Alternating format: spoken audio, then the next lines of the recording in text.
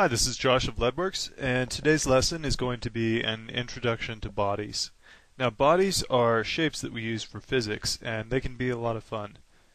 I already have a program template created here, and if you're unsure of what any of this does, then I recommend you take a look at some of our earlier tutorials. And I'm going to jump right in and create a body.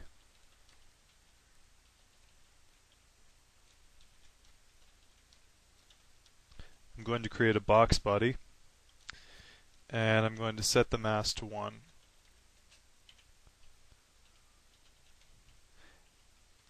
Now, when a body is first created, it has 0 mass, and when the physics simulator sees a body with mass of 0, it assumes that the mass is supposed to be infinite. So that means that it won't move, it won't be affected by gravity, and if something runs into it, it won't move. So use mass of 0 for things that should be collidable but shouldn't move, like your scene. Okay, now bodies are just invisible shapes, so we won't actually be able to see anything how it is now. But I'm going to say debug physics 1, and that will turn on the physics debugger, and I'll show you what that does. So let's run the program. Oh, and I'm just going to change this to 640 by 480.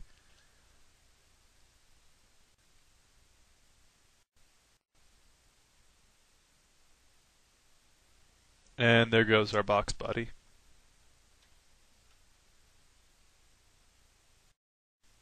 Okay, so a box falling isn't terribly exciting, so I'm going to create another body for it to collide with, and I'm going to call that the ground.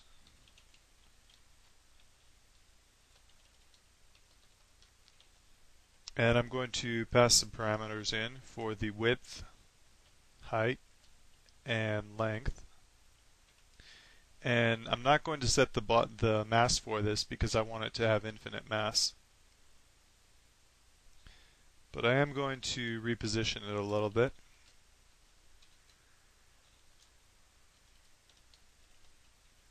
So it's not inside the other box. And let's see what happens when we run this.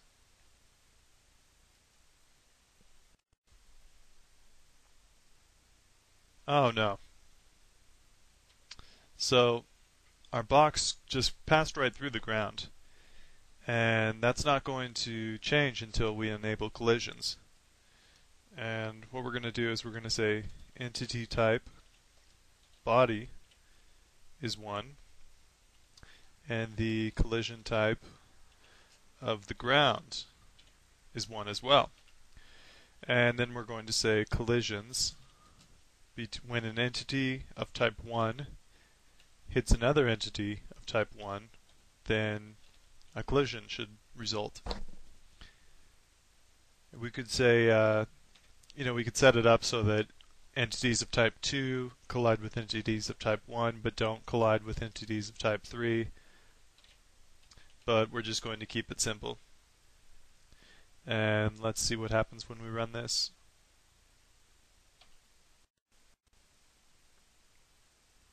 Okay, much better. Now you'll notice when the box came to rest, it turned red.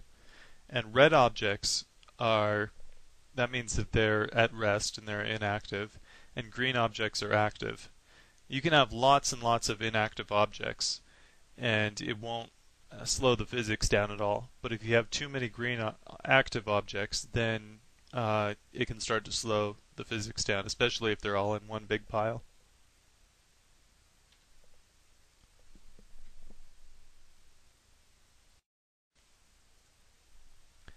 Okay, now we're going to make it a little bit more interesting.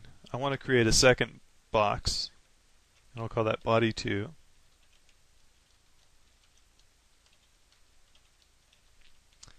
And I do want this one to have mass.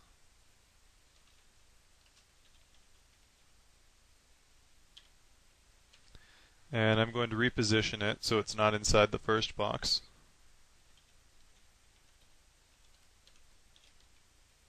And I'll position it that at 1/2 and 2 high and at the same Z position. And I'll set the entity type down here with the others.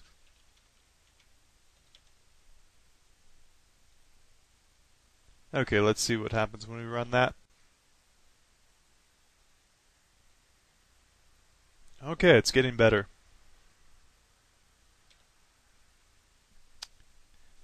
Now we're still looking at it in wireframe, so first I want to get rid of this debug physics line. And what we want to do next is add some visible meshes.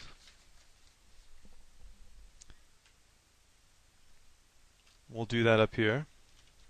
We'll say mesh equals create cube, and then we're going to parent the mesh to the body. And when we parent a child entity, here the mesh, to a parent, the body, then when the body moves and rotates, the mesh will move and rotate with it. And the child will maintain its relative position and rotation relative to the parent. And we're just going to copy that, and we'll do the same thing down here to body 2. And you'll notice, well, first I'm going to call it mesh 2. Okay. And I did this before the second body is positioned. And the reason I did that is because we want it to maintain its relative position at 0 when the body is still at 0. And it's probably easier for me to just show you this. Let's run it right now. Remember, we haven't done the ground yet, so we can't see the ground, but we can see the two meshes. Okay, that looks alright. What happens if we do this, add this? What happens if we parent the mesh to the body after the body is positioned? And I'm going to turn debug physics back on so you can see.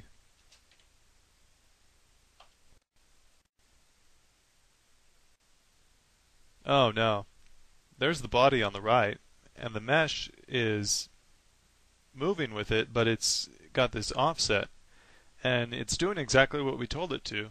It's maintaining, because at the time it was parented, the mesh was at 0, 0, 0, and the body was at like 0.5 to 0. So it is maintaining its position relative to the body, but that's not what we want. So I'm going to get rid of the debug physics command, and I'm going to move this back where we had it before. And we just need to add a ground mesh.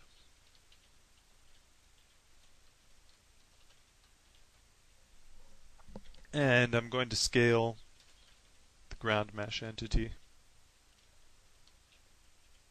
And I'm going to give it the same dimensions as the body.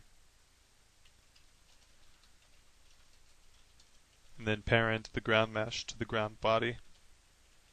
And remember, we're positioning the ground body, so we want to move this back before the positioning command. Okay.